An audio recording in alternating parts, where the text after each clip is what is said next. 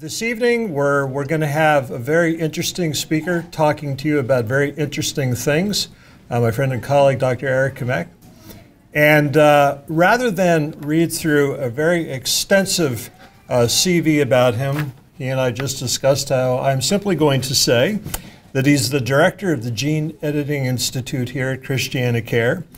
He's affiliated faculty, College of Health Sciences at the University of Delaware, a professor and chairman of chemistry department at Delaware State University in the past, and also in the past co-founder and chief scientific officer and board member of Orphagenics. He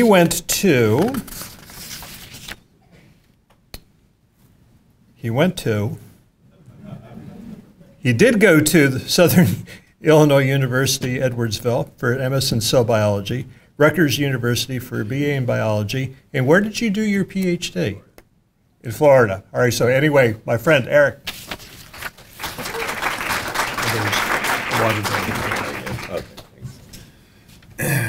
That wasn't as bad as I thought it was going to be. So, and I thought that was supposed to be short. So I begged him to do that. Anyway, so thanks for having me. I'm going to give you two short talks tonight, and then hopefully we can engage in a good conversation about CRISPR and gene editing.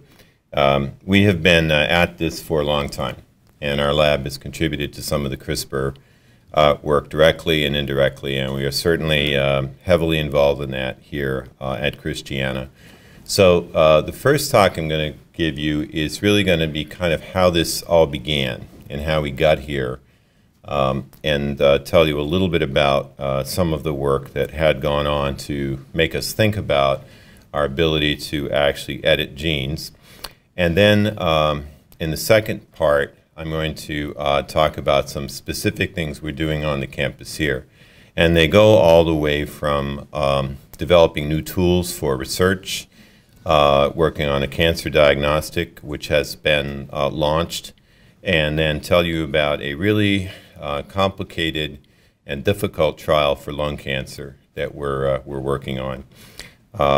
And then at the end, tell you a little bit about where we stand with the ethics of gene editing. I've been back and forth to Boston the last couple of weeks, and we have obviously some very interesting problems since the Chinese apparently have gone ahead and edited a child, and now the twins are supposedly prospering, although I heard a rumor in Boston that it's all fake.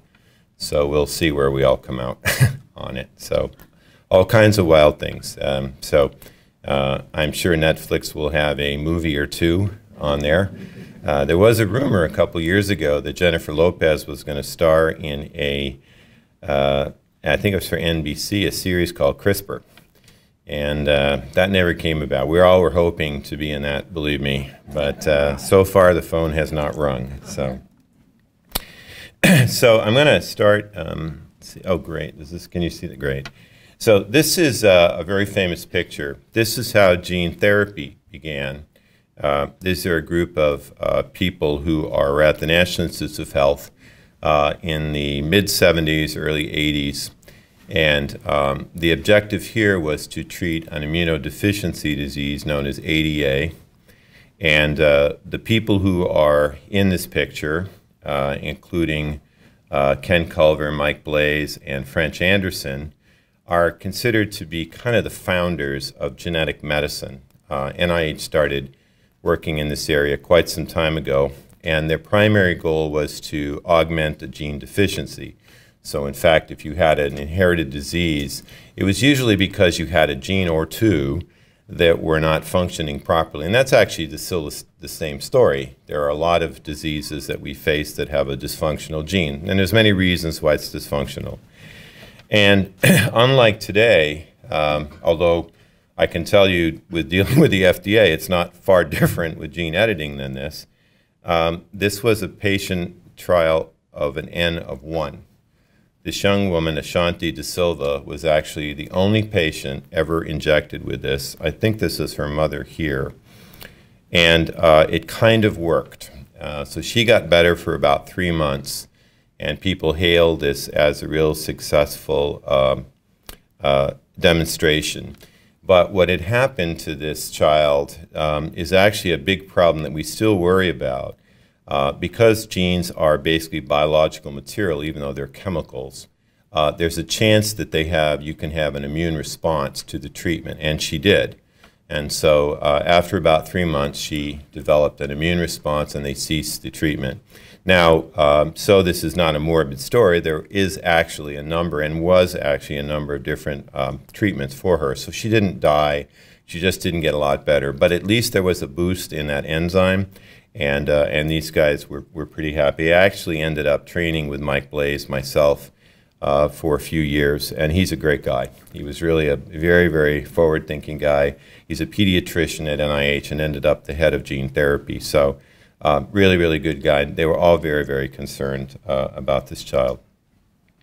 And then in 1999, the world kind of woke up a little bit about the power of genes. Well, we had known a lot about genes, and we understood how they functioned. Suddenly, the human genome was sequenced, so we knew every base. We can probably put it all together now. We know most of the DNA sequence of humans and most other animals. The pig, who looks pretty happy in that picture, is actually one of the earliest mammalian-type eukaryotic animals that were actually sequenced. And there's a reason for that we can talk about later. Pigs are very important medically, and especially with CRISPR, they're going to play a major role. That may not be a comforting thought to you, but pigs are going to enter into your lives at some point. So here's just some basics, and I pilfered this slide from a colleague of mine because I actually didn't have it, which sounds kind of dumb. But there are about 3 billion base pairs of your DNA. The average chromosome is 120 million base pairs. The average gene is 2,000 to 200,000 base pairs. Dystrophin, for example, is very large. CTFR is very large. Other genes like insulin are tiny, 3,000 bases or so. And within all of that, at 3 billion base pairs, if you have a single base wrong in the wrong spot, you get a genetic disease. So it's an astonishing thing. Now, where do these arise from? So most human genetic diseases arose through evolution under what we call selective pressure. So sickle cell disease, for example, emerged out of the Congo with people who had been infected with malaria and survived, because malaria requires the incorporation of parasites into blood cells, and those who had sickle cell actually weren't infected. So the rest of the folks passed away, and sickle cell proliferated, and it started to grow. The same thing is true for cystic fibrosis and dysentery in India. So these mutations actually arise somewhat spontaneously. I mean, there's lots of ways to argue that. But in fact, most of them are caused by a single base pair. So how do you think about this? Think about each base being a letter in the spelling of a word. And if you have a book, and I'll show you an example, I think, in the next couple slides about how hard this is. If you have a single misspelled word in the Encyclopedia Britannica, which maybe some of you probably remember, I say that, and I'm thinking, geez, my kids I don't know the last time they ever mailed a letter, actually. So, and you have one base pair wrong in there. That's about what we're talking about here. And so how do you find it, and how do you deal with it? So why didn't Mike Blaze and Culver and French Anderson's gene therapy work? Well, if you have a bad gene, we give you a good gene, okay? And the reason for that was it was really hard to deliver that good gene into your body by injection or by some sort of inhalation. The physics of diffusion is that it's hard to get even viruses to penetrate a lot of cells, especially in a tissue. Tissues are not just one cell layer, they're packed. And so that challenge still faces us today, and it's one of the biggest challenges that we face in lung cancer over in the Cancer Center. Important genes are pretty tough to get squinched into a virus that can be then infected into the person and delivered. A lot of times viruses like to integrate where we don't want them to. There are a couple of very famous French gene therapy trials where these male babies had also an immunodeficiency disease, and they were placed into a trial where they used a virus to integrate a good copy of the gene, and everything went really well. I was actually at the meeting in Colorado years ago when the French group presented this, and then suddenly 3 of the children died. And the reason is because the virus infected into a tumor suppressor gene, caused the tumor suppressor gene not to suppress anymore, but to activate a tumor, and the kids died of leukemia. So the danger of where these things go inside your body is still challenging, and that has not been solved as of yet. And then there's the problem of unregulated gene expression. Now, we know in children and in teenagers, unregulated movement and activity is pretty common. That has nothing to do with unregulated gene expression. But in fact, genes are expressed at a certain time in your body. The biggest one is hemoglobin. Before you were born, you're primarily getting your blood delivered by something called fetal globin, which is an alpha globin type of molecule. When you're born, that gets turned off, and you get beta globin from a different gene, a whole different set of things. So when you start to muck around with this stuff back and forward and you tip the balance and change things, it makes a big difference, and the body does not respond well. So these are the real challenges, and I mentioned the immune system that had happened with Ashanti still plagues some of the work that was here. The most famous problem of this actually was at the University of Pennsylvania in 1999 when a young man named Jesse Gelsinger, and this is kind of the major case that's cited all the time, was treated with a gene therapy vector, and he died because his immune response was so great they couldn't get the corrective measures to him in time. So in 1999, there were a whole series of papers published in the Journal of Clinical Investigation, and to tell you how old I am, there I am here, and at the time, this was the entire field. Most of us were in the witness protection program, as they say. We were very few of us actually believing this would ever work, and I'm still not sure it's going to work, but I think we're closer. So we've been at this a long time, and even though it doesn't seem like that, there's actually a lot of good science that's gone on for a number of years. So currently at Christiana, we have excellent doctors doing this, and here we are at the Cancer Center trying to fix a chromosome. So when this transition will take place, we're not really sure.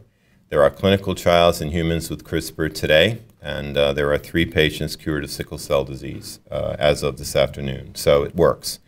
It's just a question of what else is it doing, and we'll talk more about that. So this is where we are now with excellent care and service, and patients get a lot better here. But eventually, probably in your lifetime, and certainly in your children's lifetime, the majority of diseases will be treated with genetic tools.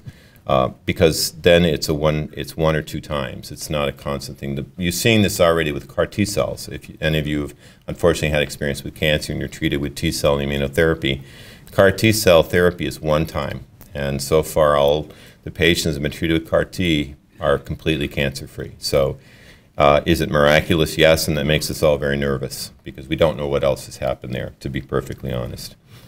And then as we began to advance along, and this is kind of getting into the time in which a lot of us are dealing with things, a lot of the popular press began to pick up on the process of CRISPR. And I'm going to tell you in a while what CRISPR stands for, but you won't like it. It's complicated, and it's very good that it has an excellent acronym. It does sound like a part of your refrigerator where your lettuce is kept, or a breakfast cereal. So either one of those is worth it, but CRISPR is a great acronym, and it actually represents a series of repeated DNA sequences that some people who are interested in milk fermentation noticed.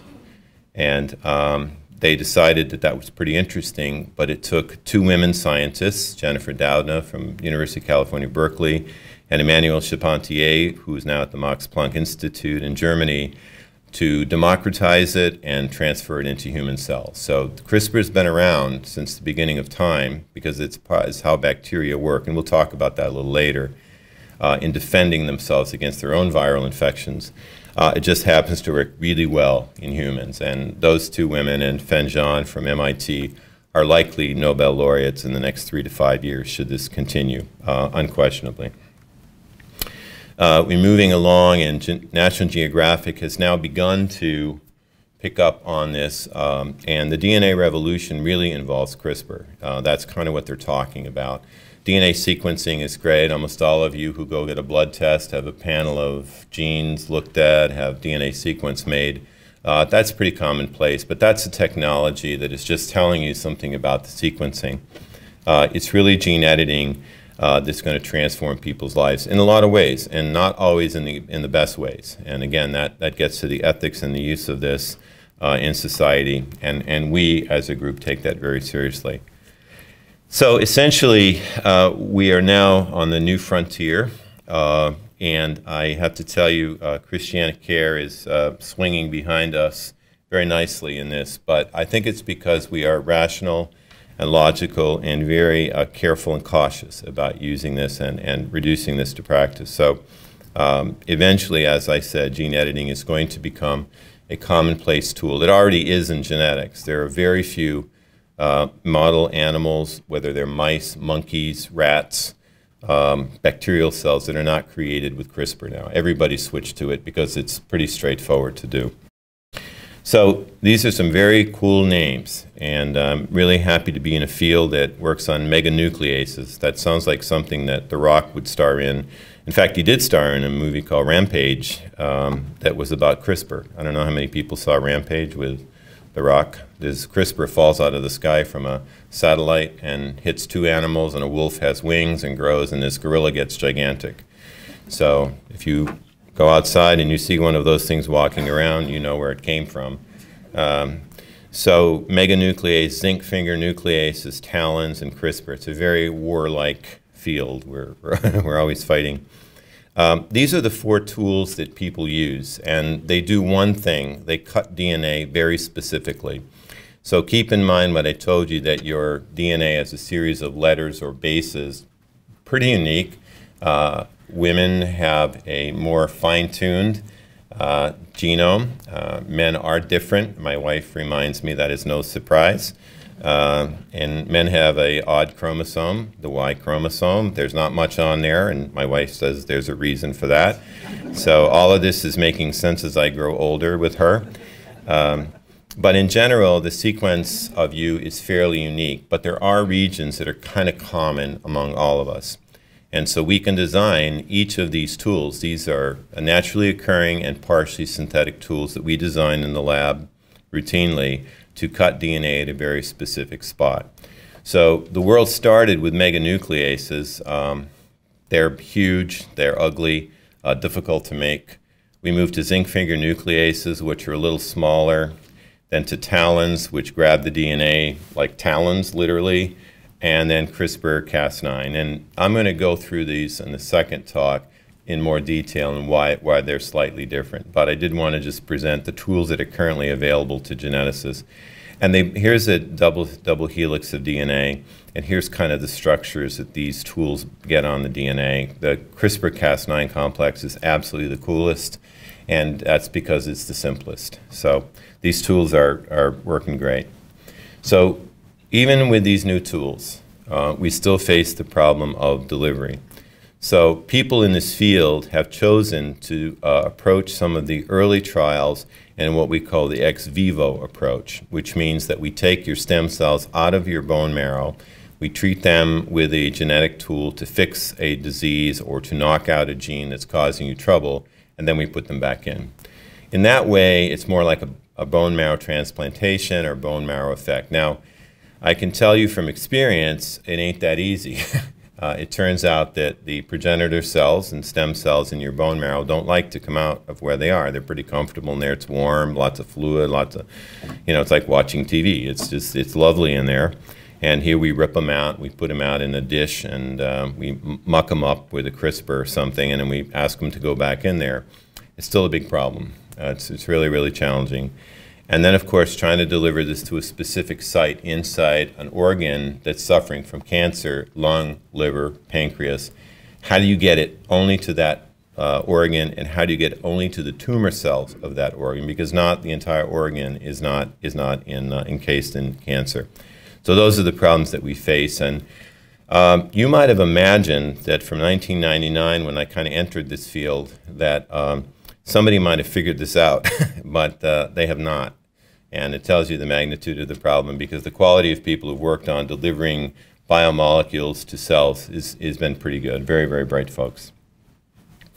So I want to talk just for a couple of minutes about what they actually look like. So this circular diagram here really talks about how people package CRISPR-Cas9 into a ball and then deliver it. And we can use viral vectors. So these are a bunch of viruses that you get and probably have in your body right now. And so adeno-associated virus, what's known as a lentivirus, which is a complex set of viruses, and adenovirus. The viruses are very, very evolved, and they actually have incredibly beautiful geometry. But they're also extremely efficient of infecting you. Anyone who's just lived through a cold, you probably have part of that caused by rhinovirus and adenovirus. Adeno-associated virus usually comes along for the ride. So these two guys are in your body all the time. They don't usually by themselves cause any problems, and so they're often used to deliver CRISPR-Cas9. So what happens is the DNA of this virus is extracted, the genes for CRISPR and Cas9 are put in there, it's sealed back up, and away it goes. And it goes very efficiently into your cells. Does it discriminate between cancer and normal cells? Not yet, but that's a big area of work. So these other things here, which are horrible looking things, lipids, polymers, calcium phosphate, all these kind of things. I like the DNA nanoclue. It's sometimes called DNA nanoclaw. These little ball-looking structures, these guys actually are used almost exclusively in what I just told you when people take cells out of the body, because these things don't require any sort of penetration. You can just add them and mix them with the cells, and they tend to merge into the cells. So that's called physical or chemical delivery, and this is called viral delivery. I put this slide in here. I have a colleague of mine at the University of Minnesota, Cliff Steer, who has worked on this for a long time, and I think he's more depressed than ever. He has not been able to really break this code of how to get this to work really efficiently. It might be the long winters up in Minnesota, too, that he's depressed. Okay, so beyond the fact that people are now sort of oscillating a little bit toward using viruses to deliver CRISPR and genetic engineering tools, I wanted to point out a couple of problems. You can ignore the size and the genome size. That's not that important for tonight. But people are thinking about effectively using adeno-associated virus to deliver to the eye, liver, muscle, and central nervous system. Adenovirus is mostly for tumors and the ex vivo approach. And lentiviruses are very hot right now in T-cell immunotherapy. So if you've heard about T-cell therapy, and we actually have a project in that too with Penn, actually that one seems to do well when it's infected with lentivirus. Immunogenicity is an extremely important part of this. Adeno-associated virus was thought to be completely immunogenic deficiency. It didn't cause an immune response, but now it kind of does. Adenovirus was always known to be very immunogenic, and lentivirus is extremely low. So you have a whole series of these problems that keep arising, making it where they're going to go in the body, immunogenicity, but they're the best we have right now. And so people are trying to do this, improve this all the time, but so far it's been a real challenge. This is a kind of a picture of what's known as a lipid nanoparticle. This is a hot item right now for a lot of folks. It's pretty ugly. I'm not sure I want that stuck in me somewhere. But if you use your imagination a little bit, it kind of looks like a virus, actually. And so we're trying to build things. So there's just lipids, like fat droplets. Nanoparticles are tiny little solid beads that DNA likes to wrap around, and it's attracted like static electricity. It sticks on there. And then they're engineered with lipids and amino acids and cholesterol and nucleic acid, and they're all kind of packaged in a very, very sophisticated multi-layer complex, and they're delivered in to carry CRISPR. So anything that's very complex the readout's pretty complex, and so it's kind of hard to understand how these are going to work. But a lot of work is being done here at University of Delaware on these type of projects. They have an incredibly good engineering department. We kind of feel the virus is the best way to go because of our work in vivo rather than in vitro way. Okay, so this is a, it looks complex, but believe me, it's not. So here I've just illustrated 3 different genetic engineering tools: zinc finger nucleases, TALENs, and CRISPR. Here's a helix of DNA represented by these 2 lines. All the big hullabaloo about CRISPR is it breaks the DNA. That's all it does. It does so really efficiently and very precisely. So you can see these little N bases and names in here. This specific sequence we can engineer in the lab. So we can build a CRISPR entirely synthetically in laboratory and tell it where to bind on the double helix in your chromosome. So we can send that little payload exactly to that site, and it works all the time. It always goes there. And what it does is it causes a break in the DNA. Its job is to break DNA. Now, 2 things can happen, and this happens to you every day. When you walk outside, your DNA is being broken in your chromosome. And the body has evolved this remarkable ability to repair the chromosome. It just slams the ends back together again. You go to the beach, you lay on the beach, you have X-rays and UV light that damages your chromosomes. That's why we have a lot more melanoma in this state, frankly, because of the great beaches. Nick Petrelli, head of the Cancer Center, always gives a lecture about how great the beaches are. Then he puts on suntan in front of everybody. And he's trying to represent that you go to the beach, you can really, really damage yourself. But we survive that stuff because the ability is to slam the 2 things back together again. In case, for some reason, and we don't know why, human cells have evolved to do this inaccurately. So it's like having these the DNA broken like this, and then for some reason, some of the DNA gets resected or lost before something gets slammed back together again. And that's a term, a fancy term called non-homologous end joining. No idea where it came from, but it's there and everybody uses it. But if you think about this as the coding region of a gene, remember the letters inside a word. If we've broken the DNA and then we've lost some of those letters, the word is now misspelled or non-pronounceable. And that we call a genetic knockout. So when CRISPR breaks the DNA and the cell resects the sections, it generates a dysfunctional gene. And because we can engineer CRISPR to go exactly where it's supposed to go, the knockout can be achieved. And so we can knock genes out. I don't think there's a gene that it hasn't been knocked out in humans. There's only about maybe 3% of your genome is coding for genes, and I think every gene has now been knocked out in different animals, mice. It's almost all done because CRISPR is so efficient, and there's thousands of these things done every day. So here's kind of the platforms that we've been talking about, and again, not to really kind of get into any of these in detail, but a lot of you see a lot of words on here: unknown, unknown, unknown, difficult, difficult, difficult. Oh, here's the easy. Positional word worries me a lot. Relatively easy. It's always hysterical in science. Those of you who are MDs or doctors have a career in science, nothing is relatively easy. It's usually not. Moderate difficulty, relatively easily. So the point is that we're up against something that is a huge challenge, and the tools we have are so new, and we're still working with them in such a way, but they are so powerful that people are moving ahead very dramatically. So we're kind of at a crossroads. We have incredible tools now. We have a responsibility to use them ethically, but the potential for what these tools can do to human health is unheard of and unmatched. And so these kind of the things that we have to deal with kind of on a regular basis. CRISPR really jumped on the scene in 1987, and that was really when people started to recognize these repeated sequences in bacterial DNA, and nobody knew what the hell they were all about. Well, it turned out that the bacterial cell was capturing pieces of viruses and sticking it into its DNA repetitively, and that's the repetitive part of CRISPR.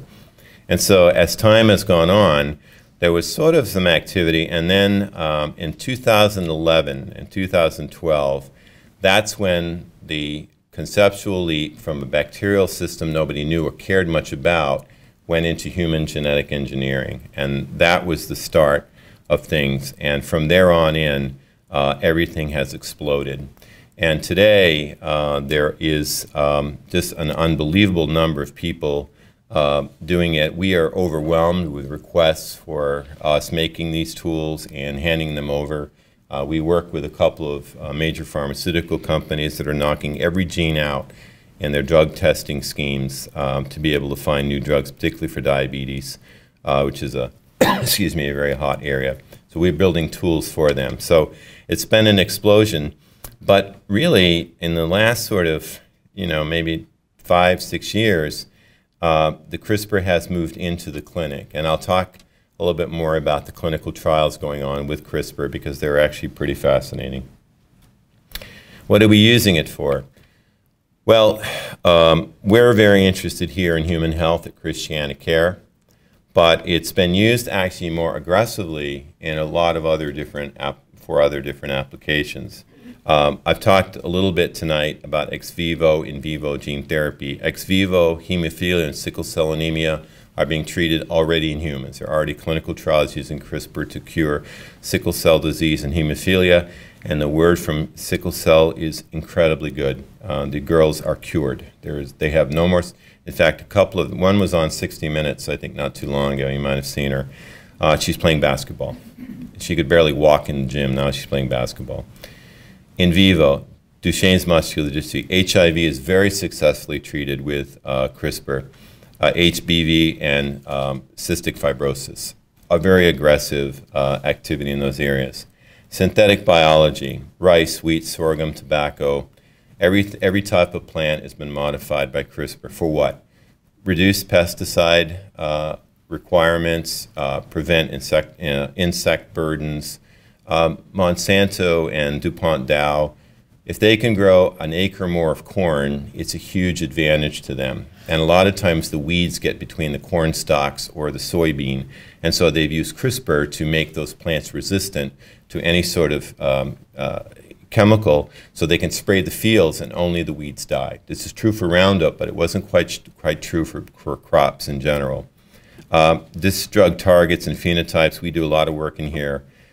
Inherited diseases, cancer, so we're heavily involved in cancer, and I'll talk a lot about that. And this is us, lung cancer, Ewing sarcoma, lymphoma, and acute myeloid leukemia all being treated now openly with cancer. So, and there's a fair amount of press around this stuff, which is good and bad, frankly. So I prefer not to do that. We have people hovering a little bit, so we'll let them know when something good happens.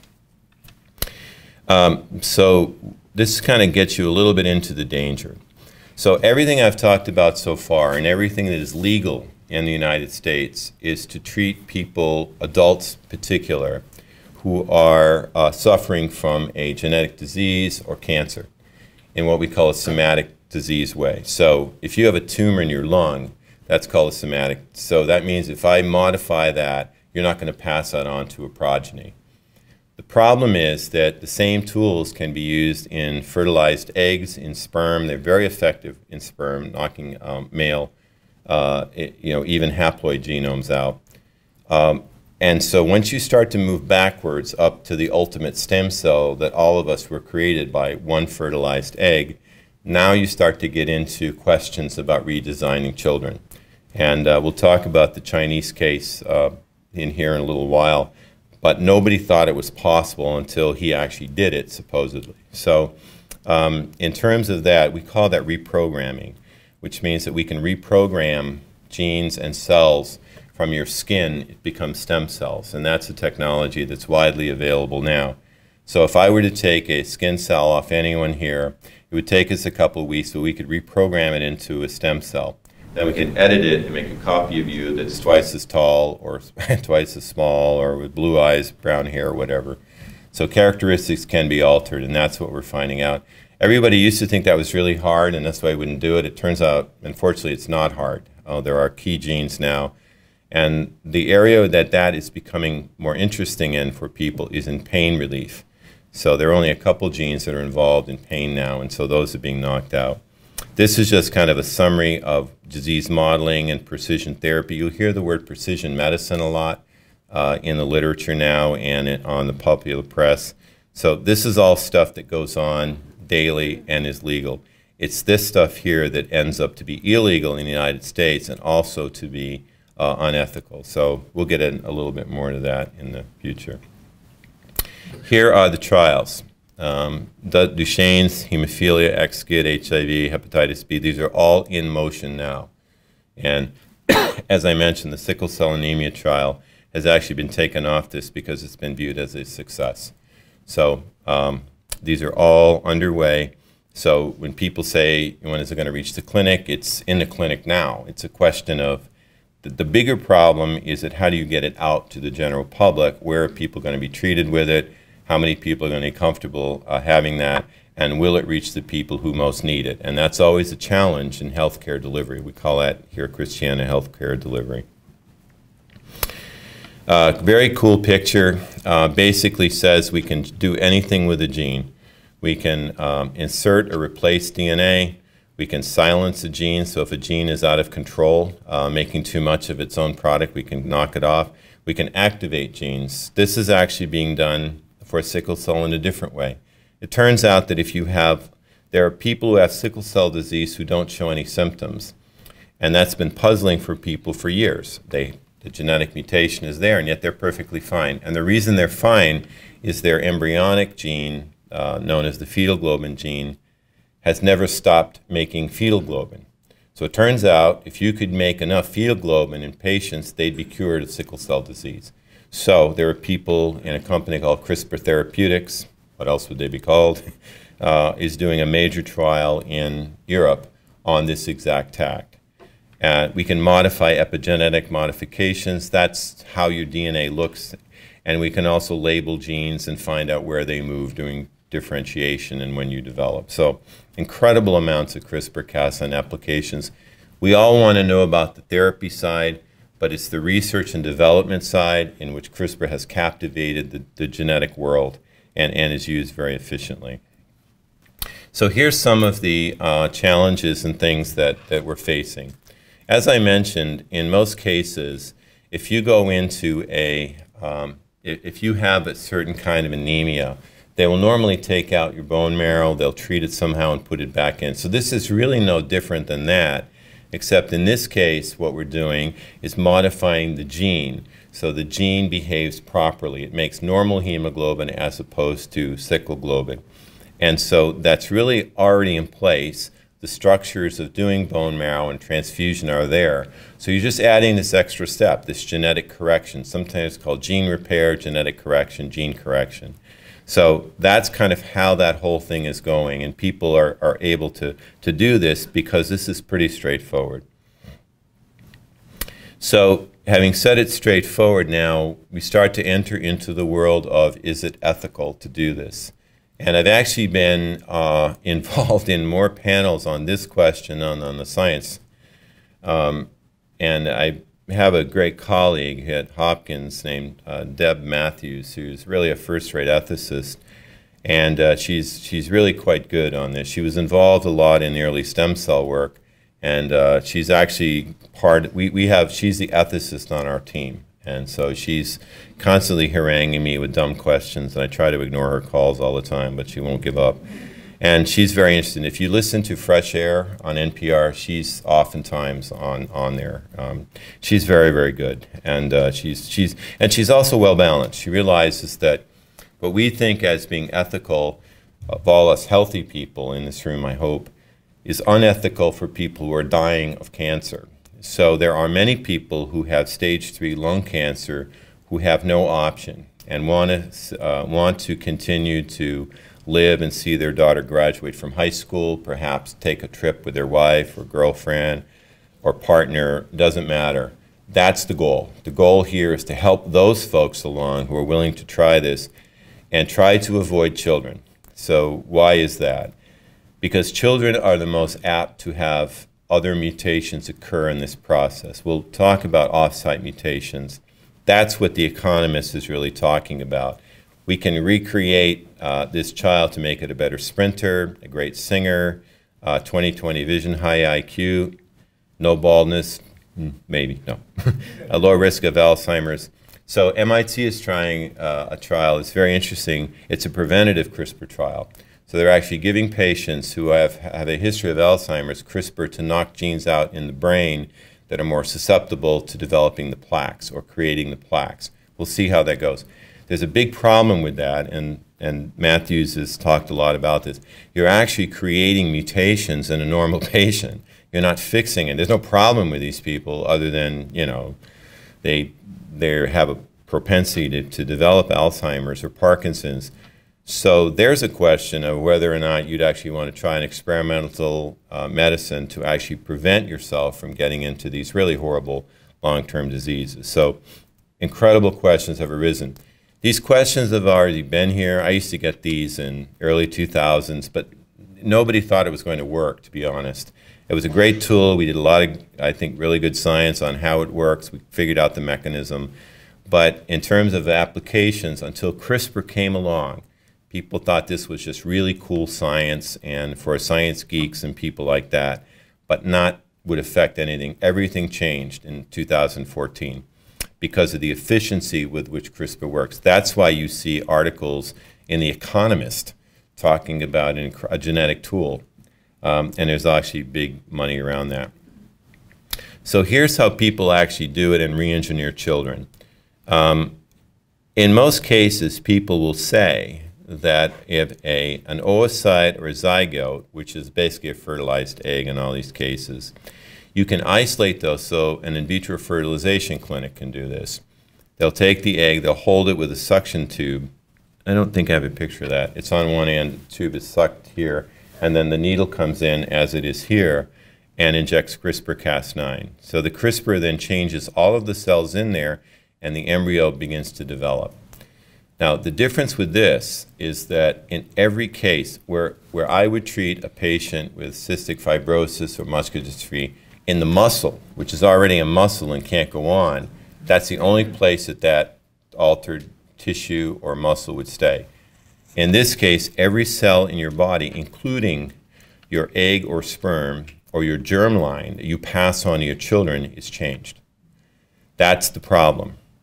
So that's what we call germline editing. And that's what a lot of publicity gets on because people are playing around with this. But it's not funded by the National Institutes of Health. No drug, no application will be approved. But interestingly, it's not illegal.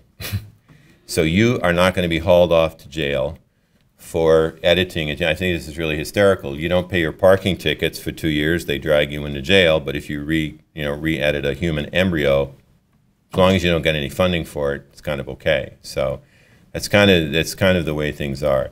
Now, interestingly, in Britain, the government is funding germline editing. So they are far, far down the road.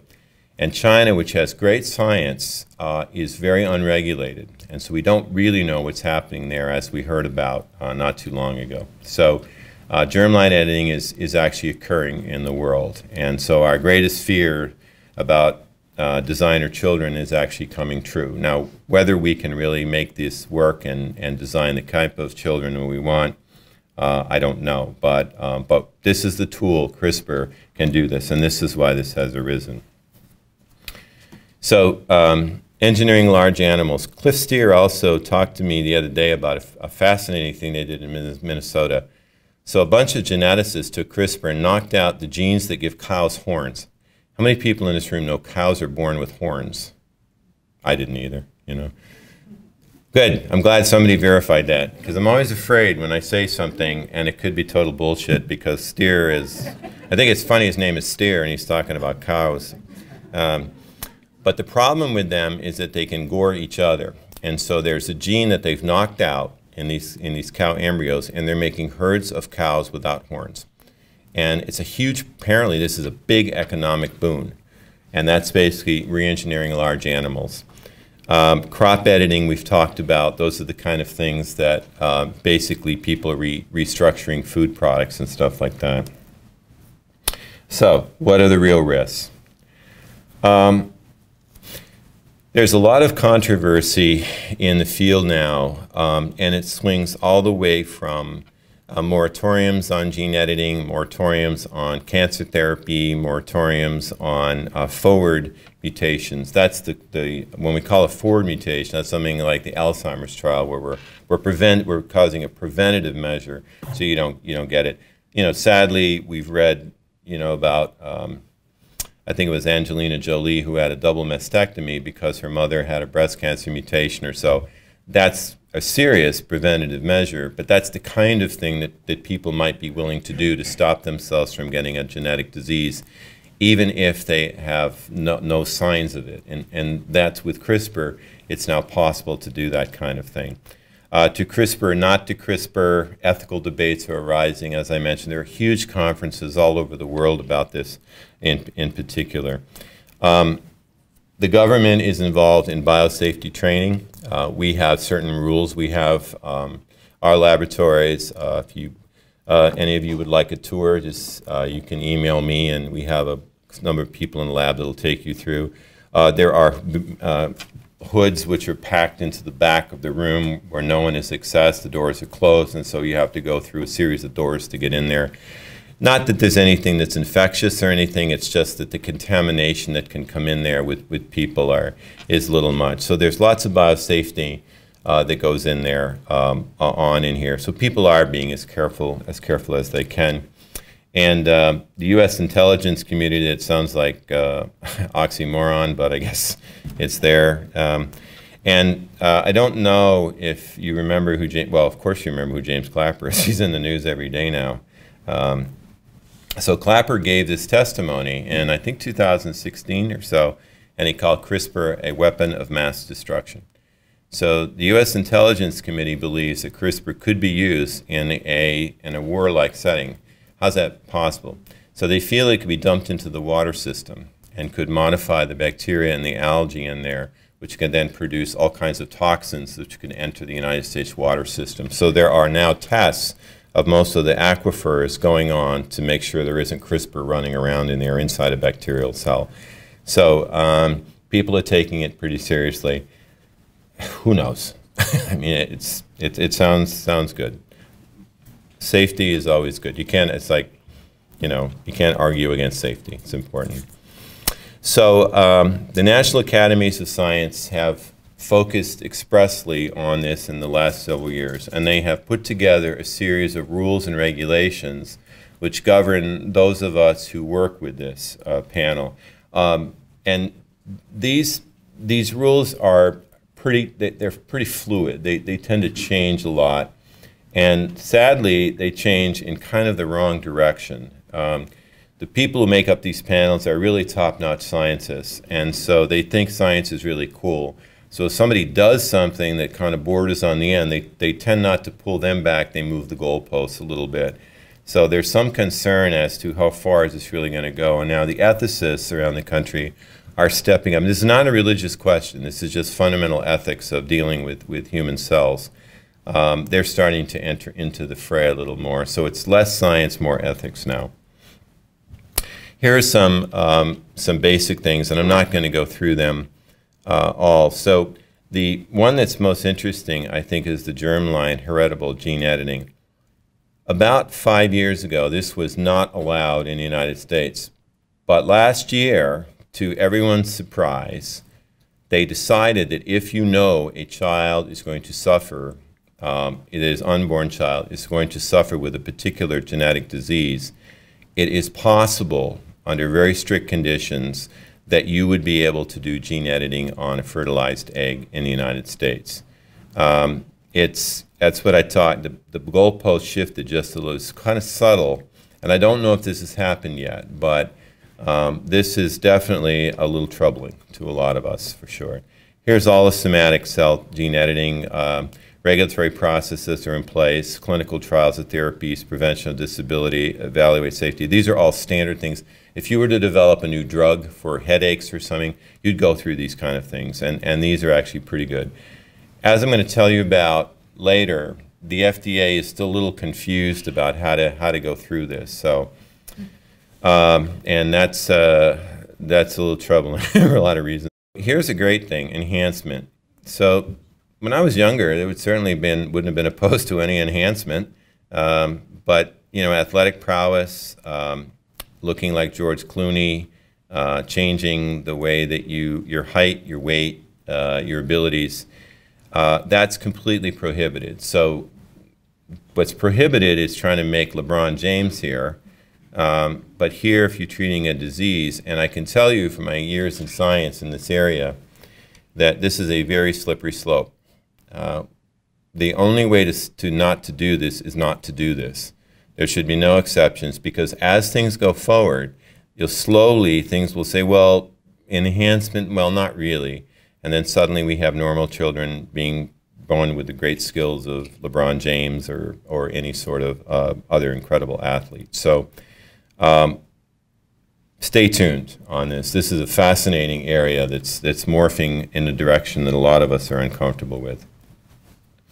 So I've been talking about this, and some of you may not know what actually happened here, so I apologize. But over the summer at a conference in the Far East, I believe it was either Singapore or Hong Kong, I'm blanking on where it was, a scientist who is an entrepreneur who had no funding for this claimed that he had taken twins from a fertilized clinic and knocked out the gene that causes HIV to infect people. So it's a great idea, by the way, and it's actually being done systematically by a company called Sangamo in San Diego.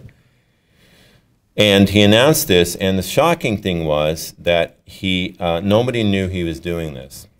Now, a number of US scientists actually knew of him. He had spent some time in their labs, that he went back and he created this. And it was so unique and different that the entire scientific community condemned it immediately. He was removed from his laboratory and put in isolation. And what I understand, in China, that's not a great place to be, for sure. But strangely enough, the girls, I believe they're twin girls, according to research, are doing pretty well. And in fact, are doing a lot better than normal children. So the one gene he knocked out not only made them resistant to HIV forever, they're healthier, they appear to be smarter, everything seems to be enhanced, which is the worst news in the world for people who oppose germline editing. So the Chinese government developed, now you saw the complexity of the United States rules. They were inundated with bad press, and the Chinese have excellent science, there's no question. But the regulations there are a little bit, you know, loose. So even as I mentioned, the slippery slope is here again. Mercy for families in need. Only for serious disease, never vanity. All true, but the definitions of what that means are kind of lacking. Okay. So this was a stunning piece of technology development, and people are still kind of talking about it. But what it did was it launched the American and the European bodies into following this much more tightly. So ethical things are on the minds of a lot of people. The fact is you can use CRISPR to change unborn children. You can, at the 1 or 2 cell stage, which is really amazing. And you can supposedly, in the great news, you could eliminate every genetic disease there is by changing the child before he or she is born. So this is amazing. Okay, so this is a survey that I could edit my eyes, it would be great. But this is a survey that I believe this was either the Pew Foundation or I think University of Wisconsin ran. Now, the first question is, how much do you agree with the use of gene editing in children or adults to cure threatening disease? So I would imagine everybody in here would probably be on the strongly agree side. Here's the neutral, don't know, here's the negative stuff. Children or adults to cure debilitating disease, that's cancer, okay?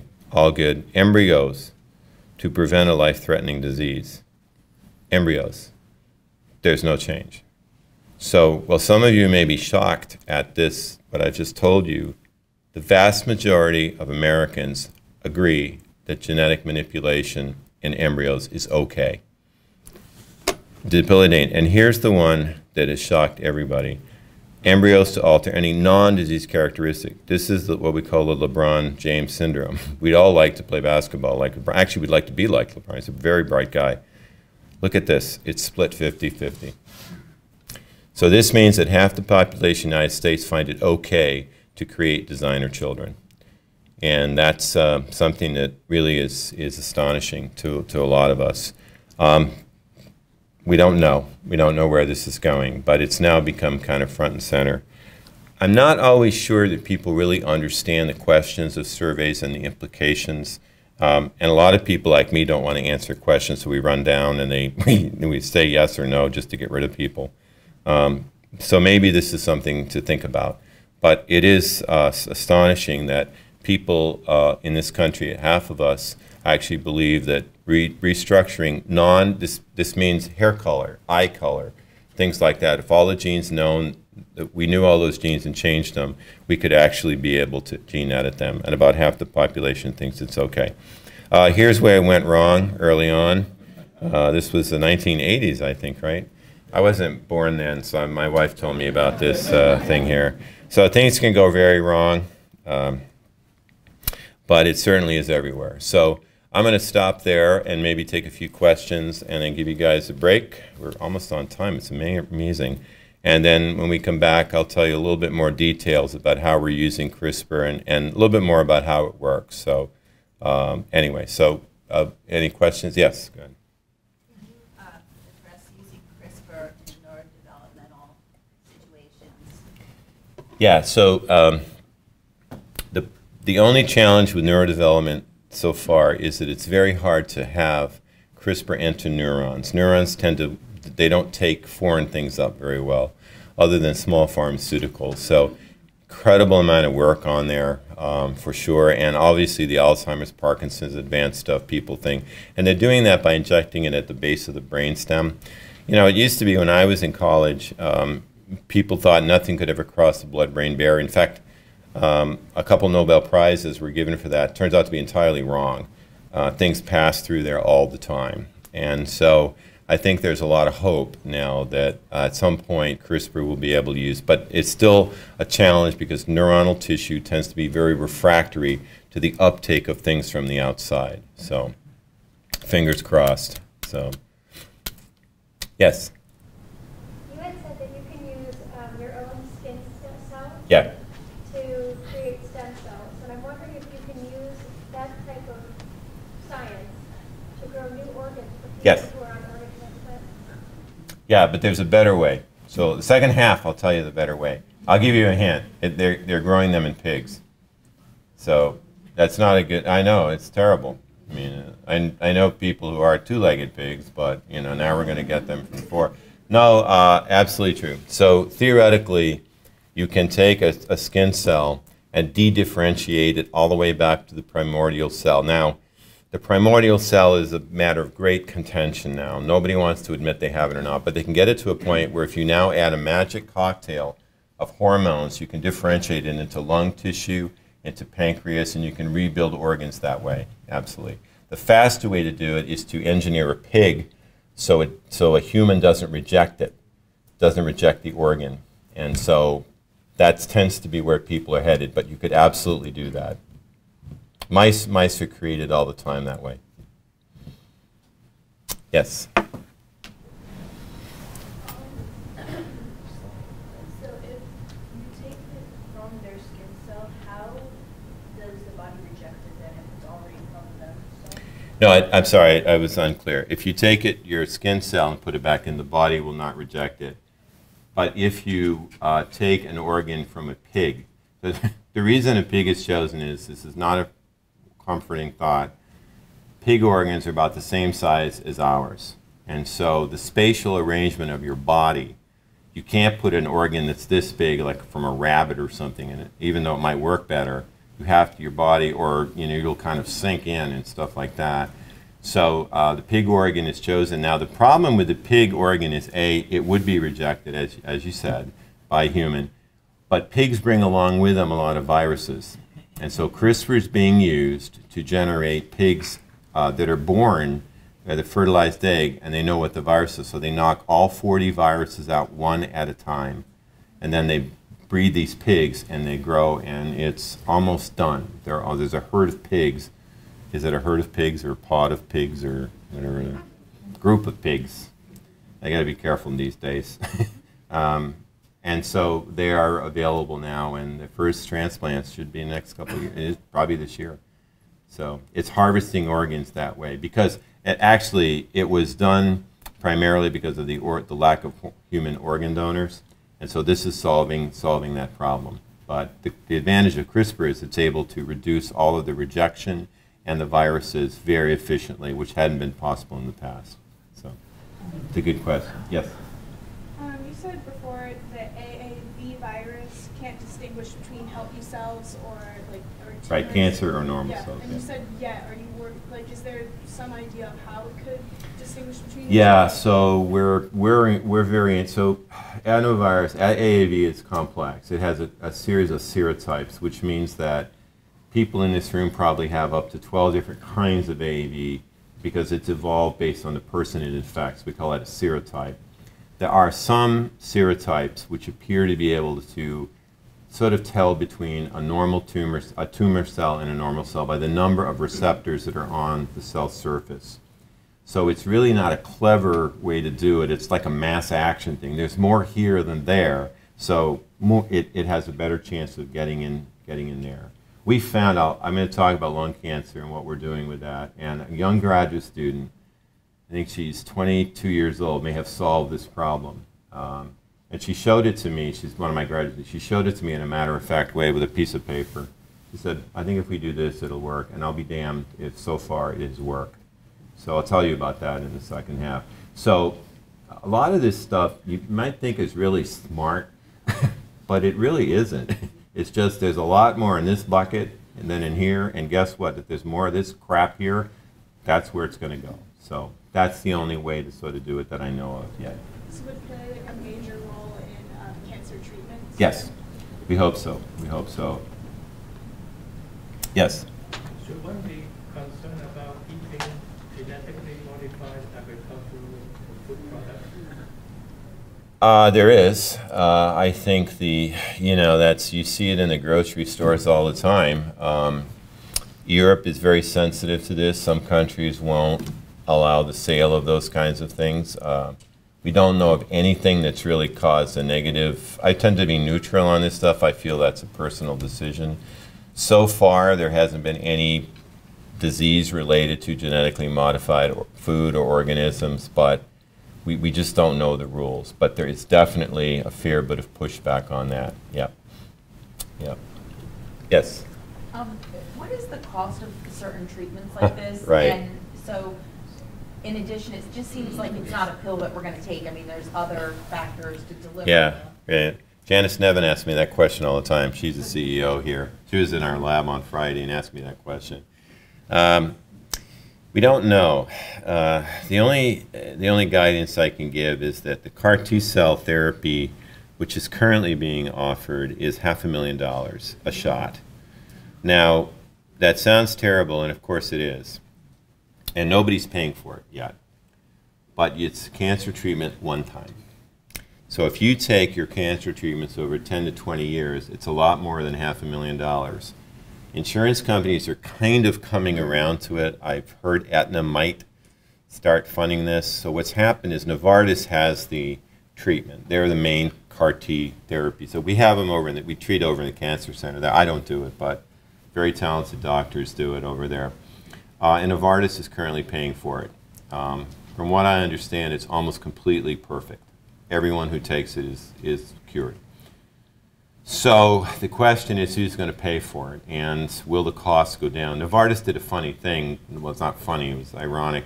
They came out with it and they priced it at $750,000, and people just fell off the thing and they said, okay, $500,000. And I thought, what we want is $10,000, So you've just asked a question that hospitals are asking for every kind of genetic medicine. This is really cool science, but when you transfer it into practical use, it's very expensive.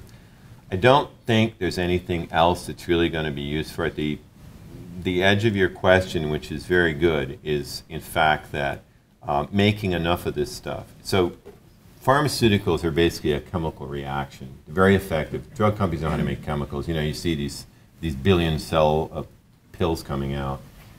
But this is really a biological material because it involves a protein called Cas9. And how do you make enough of that? And we don't know that yet. So that's another barrier. It's called scale up. How do we scale up enough so we can actually make that?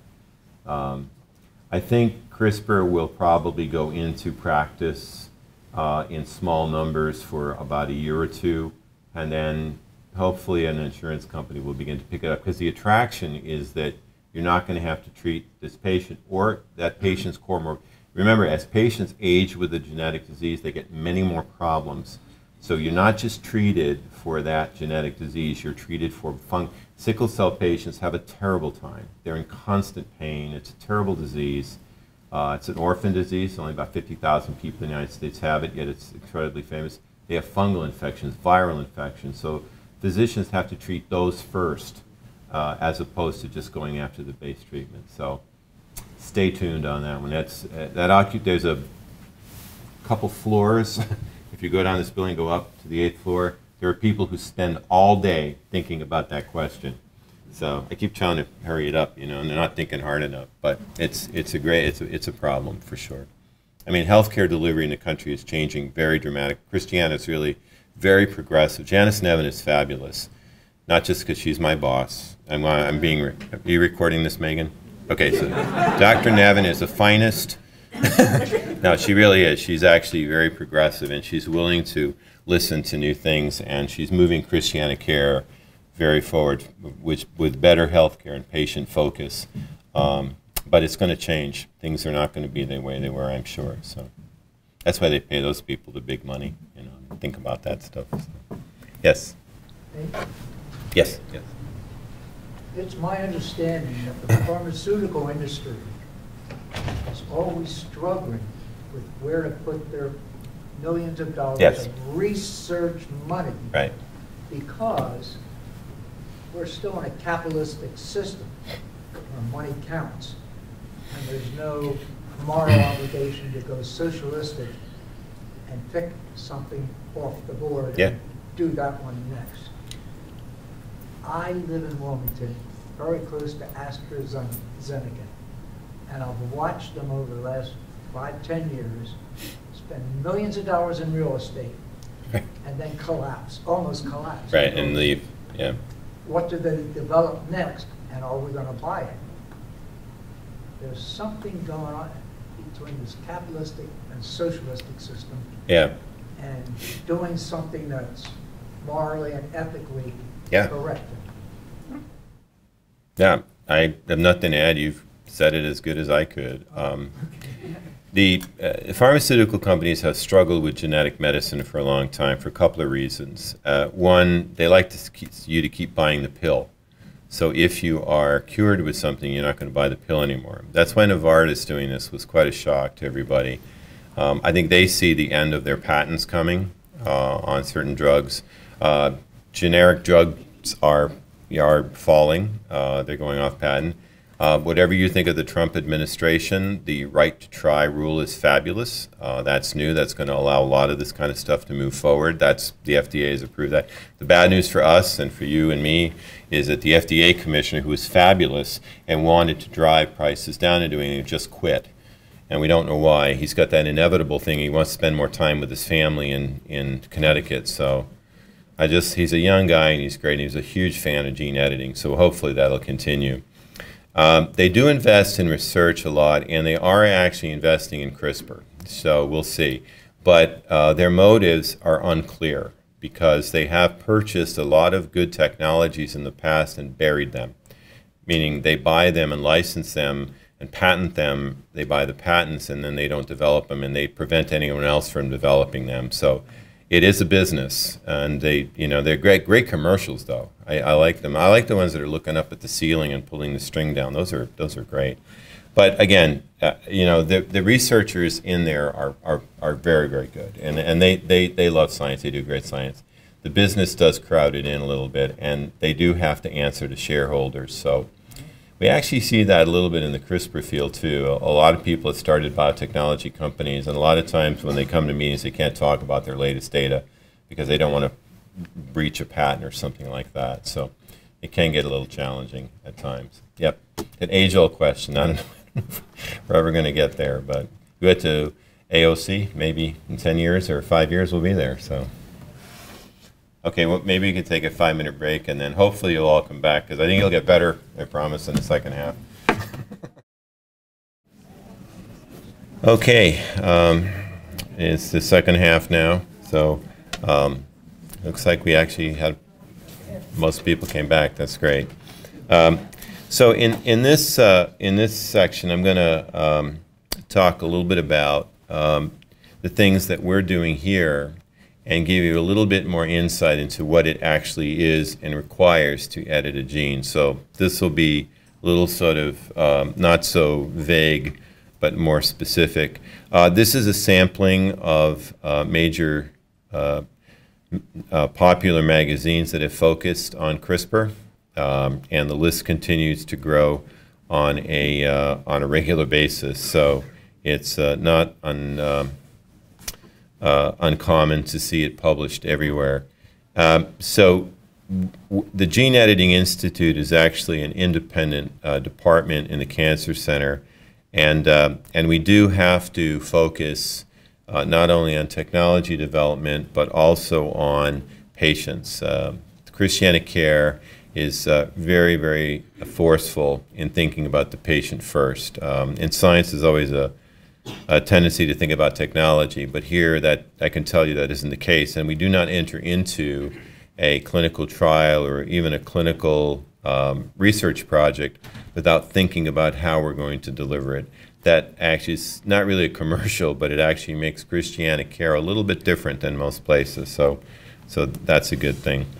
So we began the Gene Editing Institute with 4 missions. The first was to focus on technology research and technology development, translation research.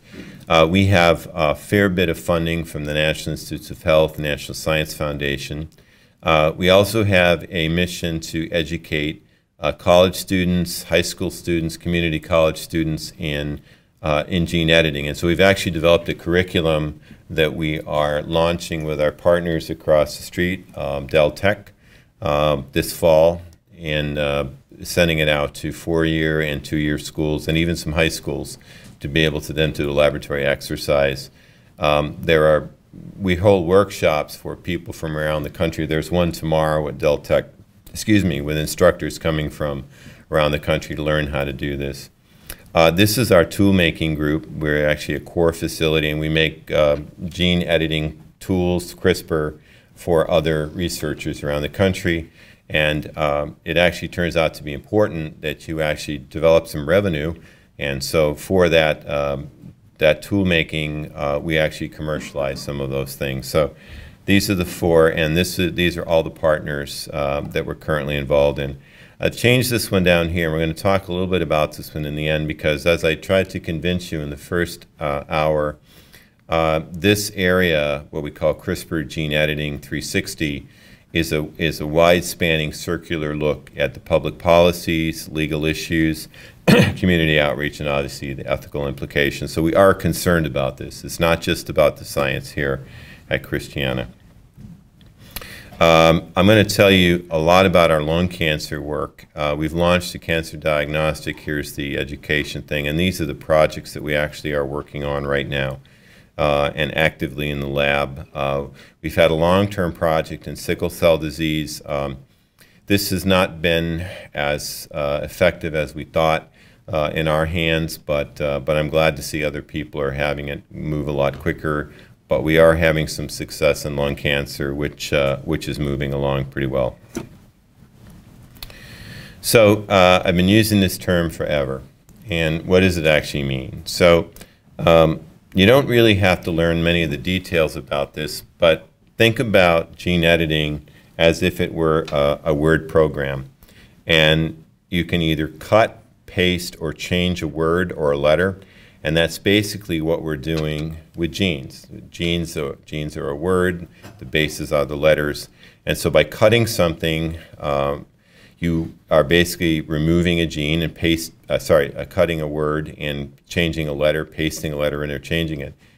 In gene editing, we use CRISPR to delete bases or genes, insert genes, and replace genes. And all of these things are possible. These guys right here, the leptin gene is a gene that's involved in appetite. So CRISPR has knocked that gene out, and here he is. He's pretty happy. He's a little larger than his litter mate, but he actually lived as long. This is very disappointing to the people who are interested in that. Here are some green fluorescent mice. These are called nude mice. They don't have any coat. That's just their skin. This is the same litter, and half of them have had a Arctic fish green fluorescent protein gene included in them, and if things don't work out, I'll be selling these at the Christiana Mall later tonight. And then here is a colleague of mine at the University of Nebraska, Dr. Guru Murthy, who's very, very good at CRISPR, actually was able to tag a green fluorescent protein gene onto a rhodopsin gene and knocked it into this mouse. It's only expressed in his eyes, and you turn the lights off, and this is probably the scariest thing I've ever seen in my life, and he can see perfectly well. So it's really quite amazing. You know, like cat's eyes in the dark, it's different. So these are much more expensive at the mall than these guys here. So I often get asked, why hasn't this happened before? Why haven't you been able to do something? So here's the real problem. Imagine a book with 1,000 pages. Each page contains 1,000 words. Now imagine 3,000 of these books. All those words represent all the genetic information in the animal body. Gene targeting allows scientists to pinpoint one word on page 91 in volume 1349. That's how big the challenge is. And CRISPR can find that one word on page 91 in volume 1349. So that's the problem and the challenge that we've had. And until we had a series of these remarkable tools, most notably CRISPR, we couldn't find that word as efficiently as we can now. So that's what everyone was up against. Here's our friends again, zinc finger nucleases, TALENs, and CRISPR. Now, I'm going to show you in the next couple slides why people use CRISPR, but you can probably figure it out from this picture. These are our zinc fingers. They're actually two pieces. They're two proteins. This is it looks like a cord of cable. Here is a TALEN, and here's CRISPR, a single string and a big blob. It's just easier to make, and it works better. We've spent a lot of time working with TALENs as well in our lab. We still do them. They're complicated. They work pretty well. They're just hard to make. Now, this is a complete lie. I do not know if this is the evolution of the Swiss Army knife, but I was able to kind of piece together a series of edges that go from a blunt instrument all the way up to the very complex Swiss Army knife here. And we think about this as the evolution of gene editing. In 1999 and before, we were working in here, and we've actually progressed along work. You know, some of my competitors think I still work down here, which is okay. I think they work down there too, so it's equal. But inevitably, this kind of advancement really happened over 5 years, and that's when a tool comes along that's a breakthrough technology like CRISPR, it changes the entire field, and that certainly has. So I mentioned earlier, it was a great question over here, what else will you have to do? And here's the answer. So if someone comes into a clinical trial, or we're going to use this in patients, we're going to need to design it correctly, we're going to have to build it, the speed at which we build it counts, and can we scale it up? You can get a lot of stuff to work in mice and rats. Now, there are plenty of two-legged rats too walking around, but they tend to be bigger than the four-legged ones. And so it's hard to scale everything up. Everything works in mice. As Nick Petrelli says, cancer's been cured in mice for 35 years. The problem is that you can't make enough of the vehicle or the tool to make it work in humans. So in terms of designing, zinc fingers are complex, TALENs are less complex, and even I can draw this, or the CRISPR. Building them. Pretty complex, and even I could probably build that with some help. Speed, 6 months to build a zinc finger nuclease, one. Takes about a week to 2 weeks if you're good at it. We do these in 2 hours. So we can build a CRISPR and have it in, we can build a CRISPR, order it from a house in Iowa that actually does the chemistry. We have it overnight. We'll start the experiment the next morning. And scalability is readily possible with CRISPR, very difficult and only possible with TALEN. So if someone here asked me kind of just a translation of this, and while science is very exciting and good, you have to think about, does it end at just good science and innovation and discovery, or is it translatable? Everybody likes to talk about they're in translational research, but most people aren't really, because they have to worry about this stuff here. This kills a lot of really good science that is for knowledge's sake, and it helps in other things. But in terms of getting it to the patient, these are the 4 things that we have to think about very carefully. So here's an actual picture of the CRISPR. Here's little gold man carrying scissors. This was photographed yesterday afternoon. We caught him walking down the street. So CRISPR takes two parts. And again, I know it's sometimes hard to relate to this, but it really is simple. It is a protein called Cas9 that is a molecular scissors that cuts DNA right like that. It snaps it right in half. And all it was waiting for was a CRISPR, which is a piece of nucleic acid called RNA, and it carries those guys, marches along the chromosome, literally, it tracks, it rolls along the chromosome until it finds that one site, and it cuts the DNA at that site. That's what's a miracle. This happens in about 0.2 nanoseconds once it gets into the cell. So it's diffusion controlled. If those of you guys who spent some time in the industry know that that's about as fast as it goes. So pretty amazing. So where did it come from? So as I mentioned to you before, it actually came from scientists studying the fermentation of milk. They noticed that this was happening. So this is a bacterial cell itself, and it is inundated with viral infections. It doesn't seem like, bacteria would care about viruses, but they get infected too. We call them bacteriophages. It's a Greek or Latin word that stands, basically represents viruses. So this little satellite-like creature is a virus, and it sits down on the bacterial cell and it injects its DNA in. So the bacterial cell protects itself by chopping up the DNA as fast as it can. Now we used to think, and when I was in graduate school, that this DNA was just somehow spit out by the cell into the medium, but it turns out that's not what happens. It actually takes, the bacterial cell takes pieces of DNA and sticks it in its one chromosome. Bacteria have one chromosome. And it arranges it in a way so that the next time that a virus infects here in step 5, same virus, that makes CRISPR. So a little piece of RNA comes off, the Cas protein sitting in there, it makes this ugly little thing that looks like a little marshmallow, and it goes flying up and it cuts the DNA very specifically. What do we call this? Bacterial immunity. It's the same thing. You get infected with a virus, you develop an antibody. Next time you get infected, the antibody. That's the whole point of vaccination. Bacterial cells have been doing this forever. But instead of an antibody, they use CRISPR-Cas. The number 9 is one type, of Cas protein, and it's the most common one, but it's called CRISPR-Cas. So that's where it's all come from. And people had known about this reaction for a very long time, but it took until about 2012 when people started to say, I wonder if this guy right here, the CRISPR-Cas molecule, can actually go and edit human DNA. And obviously the answer is yes.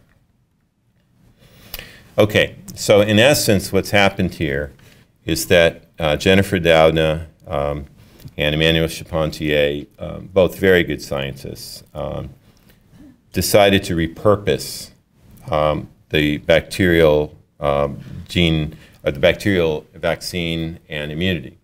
And we've done this many times in our lives, and repurposing is inventing or developed for one purpose, but is later modified to be useful for another purpose. Does anyone know what Coke was originally intended to do?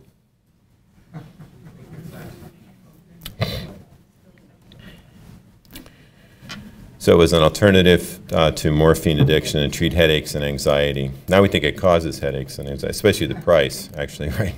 So. What about Listerine? This one is not good. Here's a cure for gonorrhea. So next time you buy a bottle of Listerine, go a little slower. And the most famous drug ever repurposed for anything was, of course, Viagra, which was originally designed to reduce heart ailments in men. And it actually was in a clinical trial in China. And the Chinese nurses noticed something very unusual about people on this trial. So, heard it, yeah. So anyway, there's too many bad jokes, and it's too late, so I'm going to leave it there. All right, so this is a three-dimensional picture of CRISPR. And the Cas9 protein is this big blue blob. And those of you who are old enough will make it look like a Pac-Man, which is about my level of gamesmanship still. And right in here along this is the little pink sequence with the pegs. That's the RNA that's going to grab onto the, I'm going to go back here and hold it. So if you look down here, this is the DNA would come in at an angle in a helix.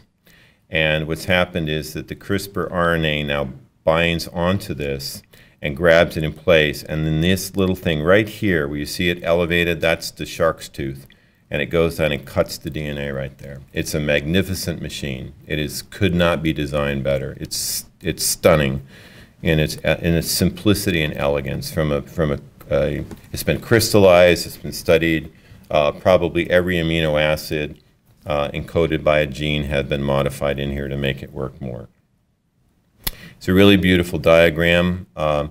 Here's what it does. It cuts DNA. Now remember I told you that when CRISPR cuts the double-stranded DNA, basically, here's an example of what I meant by resection. Here's the DNA being cut, and those things are removed just by being broken, and you can make a deletion in there.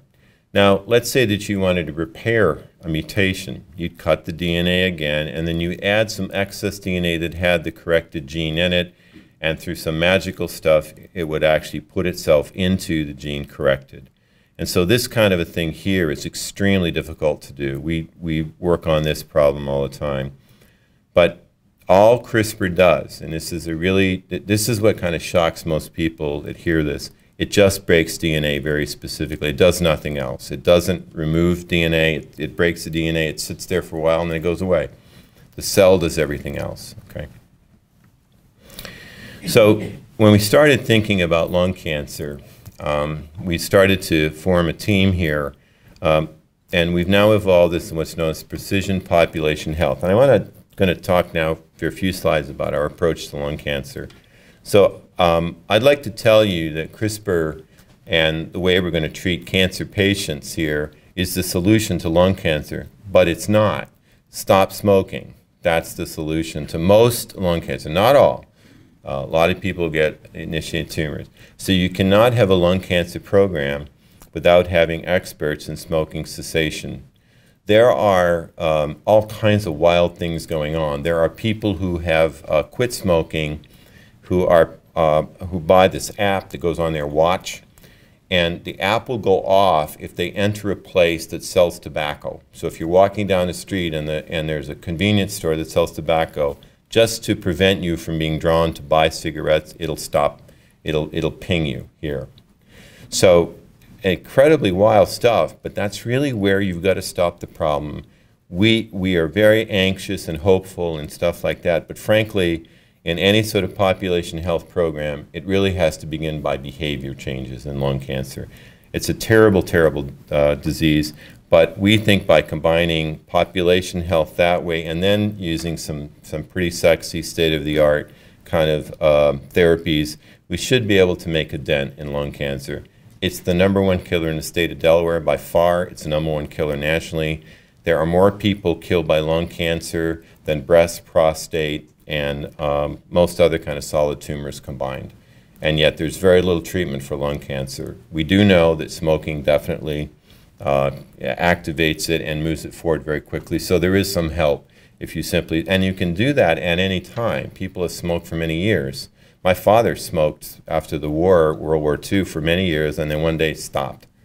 And that was it. He died at 93 years old. So he never had any lung cancer. Obviously, that's some genetics. So it can work. I mean, it really can. It can work if you change your behavior. Now, here's the problem. It's been around a long time, and I'm not sure. I actually got this from a psychologist here in the upstairs named Scott Siegel, who's very smart. And when he showed this, I thought, this makes a lot of sense, because the whole thing was they get covered up with ash.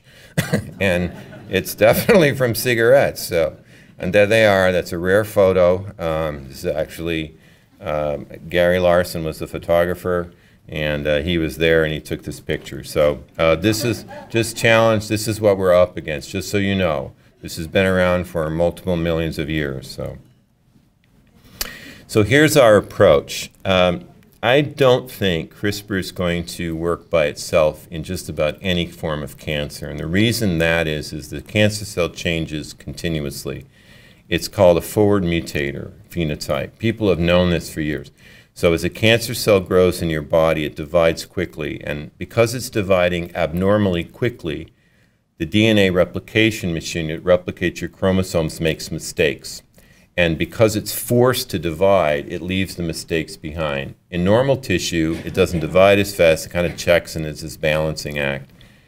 So what we felt was, when we started thinking about lung cancer, especially after the medical director of the Cancer Center said, I want you to work on lung cancer, we immediately thought we'd work on lung cancer. We engaged oncologists from around the Cancer Center. And the first line of defense, although it's changing a little bit, and I get pushback all the time on this, but the majority of people who have lung cancer, who present with lung cancer, are treated with chemotherapy right away. Normally it's cisplatin and carboplatin, and these are drugs that were approved in 1976, and yet they're still the first line of defense. They work, they're just really hard to take. So what we felt was that we might be able to help augment that therapy by reducing the amount of tumor burden or chemotherapy the patient has to take. So the idea is pretty simple, that we knock out a gene known as NRF2, and I'll show you that gene in a second. That's the gene that's responsible for chemo resistance. I don't know how many of you have friends, I hope none, hope no one has a friend like this, who has lung cancer. God forbid you've had it. But what happens is that you're treated with chemotherapy for about 2 weeks on heavy dosages, and you come back and you feel, you're out, it looks good, then it comes back. And it's lung cancer is the worst because the tumor is growing in the perfect place. Oxygen, nutrients, blood flow, it couldn't be a worse place to have a tumor. And so what happens is that the NRF2 gene is normally there to protect you from stressful conditions, and it thinks that chemotherapy is pretty stressful. So it stops the tumor cell from taking in chemotherapy. So we have to knock that gene out so that now the chemotherapy flows back into the tumor cells. And that's basically the approach. It's an augmentative therapy to help chemotherapy work better. And it sounds like low-hanging fruit, but it's about the only way that we can see to really get into this problem. Now, here are the team that is currently working on it. This is Pavel. He is probably one of the top CRISPR guys in the country. He leads our design team, and it's the only time I have ever seen him with a tie. And I have to tell you, I'm looking more, it looks like it's photoshopped in here by one of his friends. He does not dress like this at all. If he has a t-shirt on, I consider that to be a victory every day. Greg Masters is the head of the oncology program in lung cancer and really one of the top docs in the country in lung cancer. He's supported very heavily by NCI. Mike Jamil, and Yi-Chen Wang is a health economist expert. She actually works mostly on Wall Street now, but she comes down 2 days a month to help us on this. And Pat Swanson is the nurse navigator. So Pat has been terrific in helping us get going. And Jerry Castellano is very funny. He's the head of the internal review board. So this is the group that reviews to whether to go into patients or not. The look on Jerry's face is not when I told him what we were going to do, even though he kind of looks that way every time I tell him I'm going to come with you to a protocol, and I'm not sure what he's thinking there, but it doesn't look like it's very positive. Why NRF2? So NRF2 is a very interesting gene, and all you need to know is it's involved in cryoprotection and detoxification defense system. So it active, the minute you're on chemotherapy, this gene kicks on to protect you against the bad side of chemotherapy. The problem is that you want the bad side of chemotherapy to kill the tumor cell. So the idea is that we knock this guy out, and now the chemotherapy will be more efficient and work better. That's the hypothesis. It's pretty straightforward. And in every project in our lab, particularly with gene editing, there's always an hypothesis made. And this is the type of science that really needs to be done, and it's called hypothesis-driven research. Make a hypothesis, and you spend the rest of your life trying to disprove it. Just for no other reason, I stuck it in case you guys have not seen what a real gene looks like. This is the sequence of part of the NRF2 gene, and these are all the little types of proteins that are made from it. So, huge challenge, undoubtedly. And this gene is quite long. You're only looking at that spot right there. Here's the whole gene, and you're looking at the sequence right there. So, complicated gene and big. Now, someone asked about, asked me about how long does the gene stay in there. I was going to try to turn these lights off, but I don't know if anyone is back there anymore. If not, so let me tell you what we're doing here. So Kelly Banas, who's a graduate student in the lab from the University of Delaware, was asking a very simple question. If we introduce CRISPR into a lung tumor cell, how long does it take to get in, and how long does it stay inside the cell? Seems like a pretty stupid question, but it's the FDA has asked to see this information because they want to know what they're kind of dealing with. So is that possible just for a couple minutes, or a minute? Oh, here.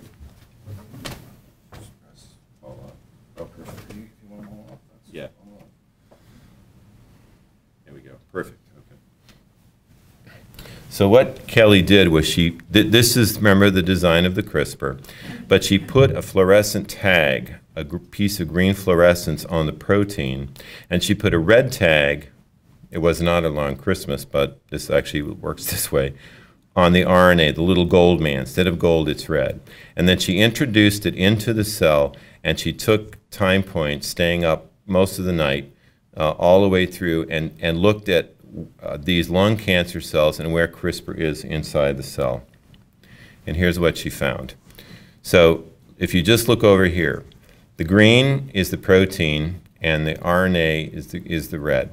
So within an hour, the protein sits on the outside of the nucleus. Blue is the nucleus, is a nuclear staining. And you can see that the CRISPR RNA is in. Then something is like the dark side of the moon here. The green and the red seem to be in the nucleus together. And then at 8 hours, things start to be moving out. And by 12 hours, CRISPR's done its job, and it's moved completely out of the cell. And at 24 and 48 hours, it's exiting. So we now believe that gene editing takes place in a cancer cell between 1 and 4 hours. And then what we didn't know is that the CRISPR and the Cas9 do not dissolve. They come out of the nucleus and head off into the cell somewhere. This is the cytoplasm of the cell, and here's the nucleus. So very cool data. This is a second-year graduate student named Kelly Banas, and the pictures are very, very exciting. So we have an answer to how long CRISPR is actually working. Okay. I'm afraid you'll fall asleep, so I'm going to have to put these back on. Good, or is that too much? There we go. So here's a picture of what the protein looks like. So proteins are made up of different domains. They're just kind of, you know, some bind, some disrupt. So this is a domain that Kelly knocked out. It's called the nuclear entry signal inside the protein that controls chemoresistance. So she knocked that gene out, and then she looked at, again, the nucleus. So here's what happens in normal cells. Everything is, the NRF2 is in the gene. When we knock it out, the gene stays outside. In this case, you're looking at red to represent the protein, the NRF2 protein. So again, another question from the FDA was, show us that the CRISPR actually changes the function of the protein. And this is how we do it. You can see it on the outside here. Here it's blended in here. Okay. So again, these are the kind of experiments that are ongoing to kind of convince you that we understand how CRISPR is working in a tumor cell. This is a nude mouse. It's nude for obvious reasons. It actually doesn't have an immune system. So what we did here was ask whether CRISPR could attack lung cancer cells. So the lung cancer cells, human lung cancer cells, are injected into the back of the mouse, and then CRISPR is introduced into the tail vein. It's hanging right here.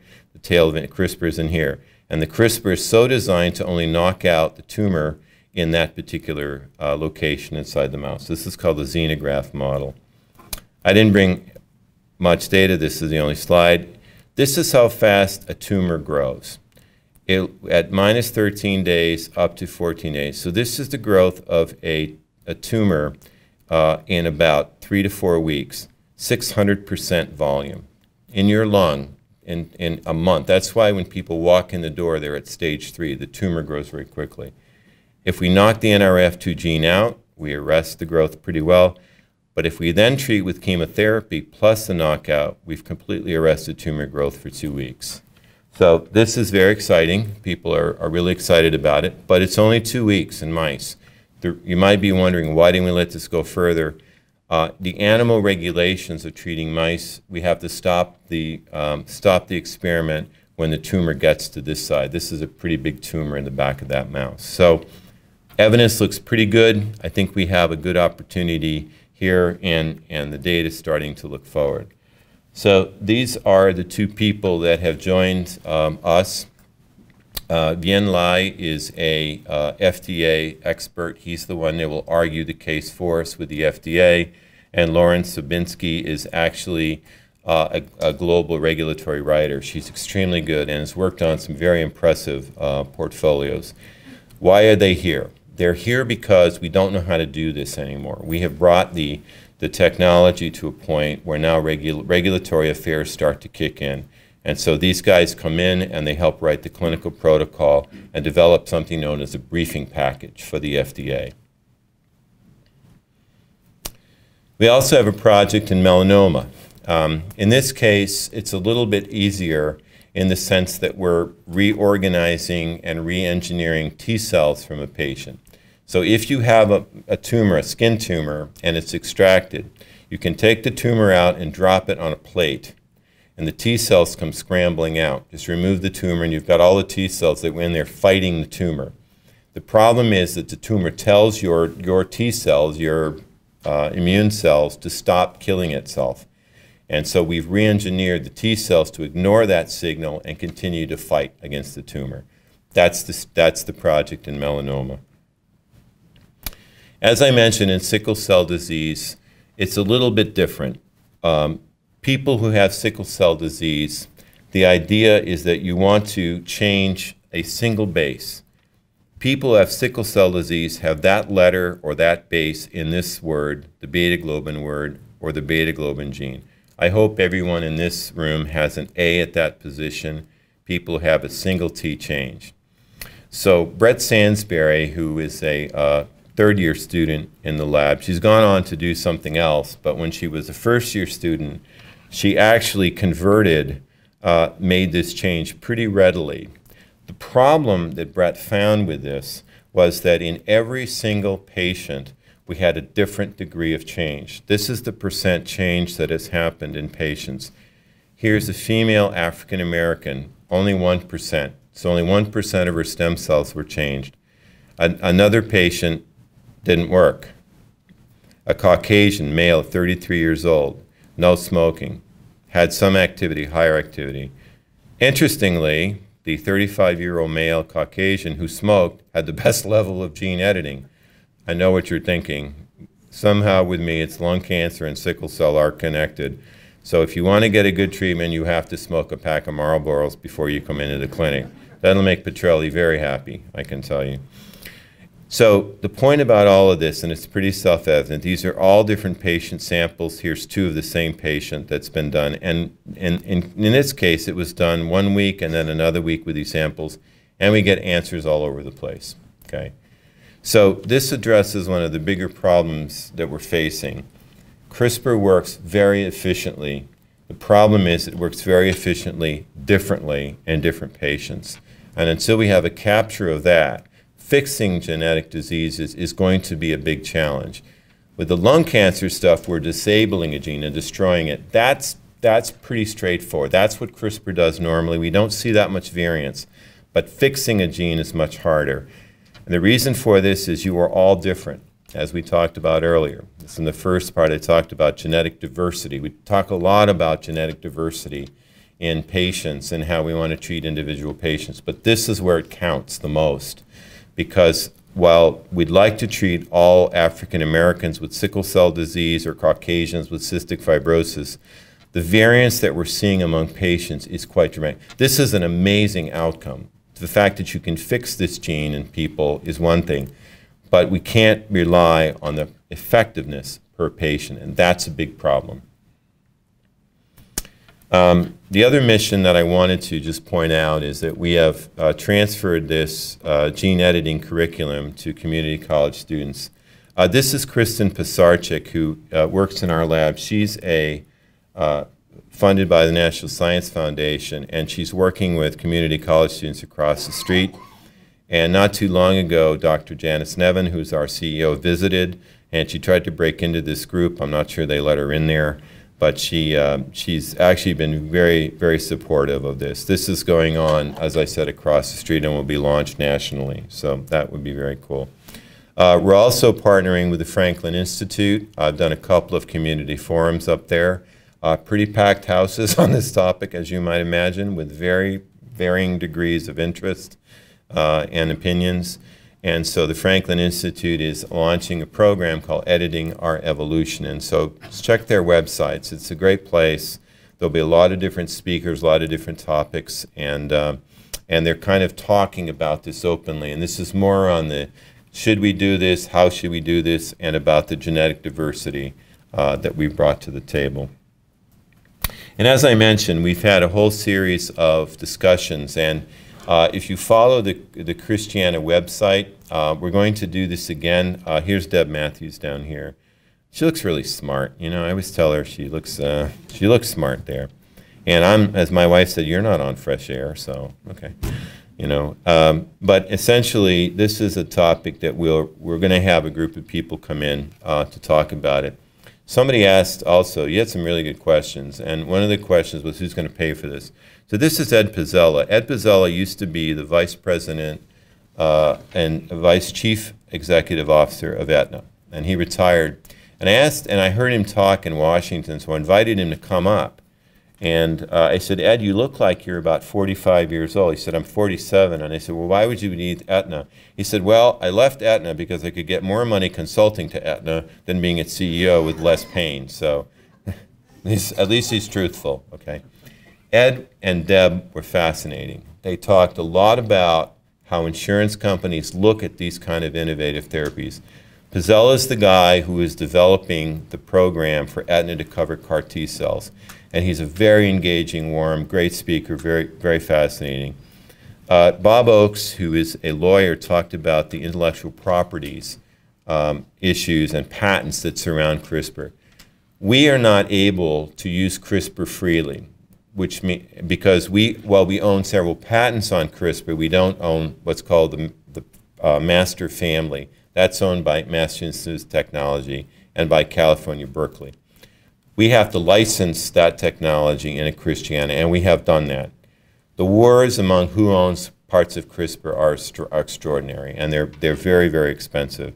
So these topics, it's about half the day, it's about 3 or 4 hours, but I can't encourage you enough, if you're interested in this topic, to keep. This will be happening in the fall, and I learned so much there. I'd probably just be the moderator this year and get out of the way and let these other people talk. It was really enjoyable.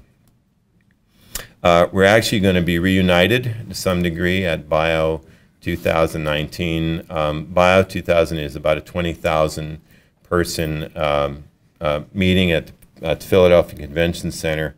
And I put this slide in here for you to read the title only. You know these criminals in here. But can genome editing fulfill? That's what people are interested in. They're not necessarily interested in the science is cool and interesting, but will it actually fulfill the promise? This should be a very lively show. Giorgio is actually a very, very interesting guy. The kind of people that deal with CRISPR, so he's the guy who's gone into the Congo and isolated blood samples from various folks and has shown incredible genetic diversity. He's a Wellcome Trust scholar, and he's at University of Pennsylvania. It's a fascinating background, so this should be great. And Jonathan Marone from Harvard has written extensively on a big problem in science. Most medical breakthroughs never reach minority communities. And he's been, excuse me, the leading light on that, and so it should be fun to listen to them. Now, here I am standing nicely with our FDA review of Sandhya. Now, this is probably the last time that she'll be smiling, because we'll be introducing things and arguing with her for a long time. She's very good, and she's very receptive. She's very soft-spoken, but very, very much in touch with things. So this is how we're progressing the lung cancer stuff through to her. But I have to tell you that on almost every meeting we have, and the FDA is very open with this, you can, as long as you have a legitimate trial coming forward, they're happy to talk to you. This is kind of how they are. Take a look at this sign. No parking anytime, turn off engines. So this kind of represents where we are with this. At the rate we got one hand saying one thing and the other saying the other thing, and the FDA is actually asking investigators what to do. Nobody knows what to do. They just know this is going to be really good, but we don't know what's going to happen. So this is from a sidewalk at University of Minnesota Parkland. That was great. It just well, it's probably appropriate. It's on a university campus too, right? And again, some of the dangers we have here, as we mentioned before, if things go wrong, things can really happen. Ken Silverstein gave me this slide. Ken Silverstein is the Chief Medical Officer at ChristianaCare. This is a series of portraits, self-portraits by Picasso when he was 18, 25, and 90 years old. And this is how he saw himself. We started off in 2012 pretty clean. We're a little jagged now, especially with the patient diversity, and we're hoping that we just don't end up looking like this in the field. But it's an unusual field. Normally this gets cleaned up, but because of the big implications of CRISPR, it has a chance to go south. These are the people in the lab who do all the work, and I get a chance to talk here, current lab members. And I said we've been funded very well by the National Institutes of Health for some time. And here they are all. This is, let's see who so Pavel Bilk is here. So he's in his normal clothes now. Probably rented that shirt. This is Kelly Banas. I talked a lot about her work here. She is a major rising star in this area. Brett Sansbury is kind of her mentor. Brett's about a year ahead, but Brett is also an incredibly talented person. And here's Kristen Pisarczyk. And this guy over here with the odd look on his face is Kevin Blau, and he's actually the guy that's heading up the melanoma group. And here I am worrying about how to pay for all of them. So anyway, I'm happy to take questions, but thank you again for paying attention.